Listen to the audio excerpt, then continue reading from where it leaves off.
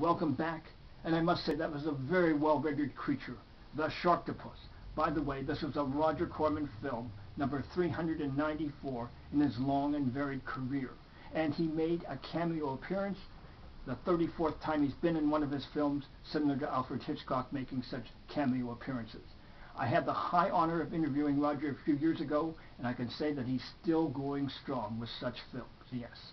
Now, on the Ruehl scale, where first magnitude's best, 10th magnitude worst, Sharktopus from 2010 garners a 3.75 rating, yes. Now for that trivia question. What do we call a group of sharks? Is that an unkindness, shiver, murder, or gang? And you say murder. No. It's a shiver of sharks, and for the record you have an unkindness of ravens, murder of crows, and gang of elk, just in case you're ever on that Millionaire Show. Now, is it at all within the realm of feasibility that such a creature could exist? I submit to you that it is indeed possible.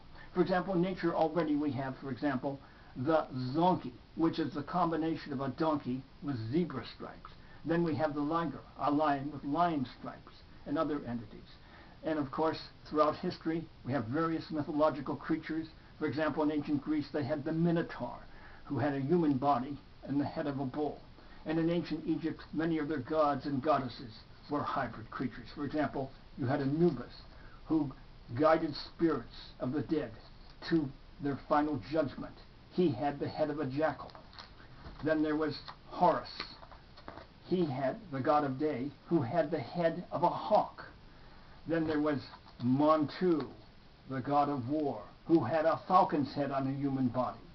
And then there is Thoth, the god of wisdom, who had the head of an ibis.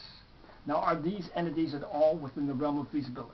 I submit they are. For example, through natural selection and interbreeding, we have some of these creatures already, such as the aforementioned zonkey and liger, and of course many others. And, as in this film, genetic technology could create such entities. I point out that we have already deciphered not only the human genome, but the genomes of many other creatures. So such experimentation and hybridization is certainly foreseeable in the future. As I've said before, today's science fiction is tomorrow's science. Already in the lab they've created the flavor savor tomato, which is a tomato that has flounder genes, giving it a bit of a fishy taste. And experiments are underway to add chicken genes to tobacco plants so we can grow chicken meat and no longer have to feed chickens. And human RNA, ribonucleic acid, has been injected into E. coli bacteria, making them more intelligent. And that's just the beginning. We're just on the fringes of such experimentation. And I point out that in 10, 20, or 30 years, the Sharktopus could be created here. But consider alien genetic technology. I've suggested before that perhaps ancient Egypt was colonized by coal-headed Martians who actually established that first civilization, and that these various hybrid creatures there may have been the result of alien genetic technology. And for skeptics, I point out that, again, our universe is 13.7 billion years old, with at least 100 billion other galaxies in it beyond our Milky Way. Certainly, intelligent creatures may have tapped into genetic technology to create an entire array of bizarre creatures, including the Sharktopus. Now, let's just look at one entry from the Vault of Strange Deaths. And it says, a new use for TP. And this pertains to an 18-year-old who was arrested in Edinburgh, South Texas, on drug charges. He was in his jail cell for just 3 hours when they found him dead.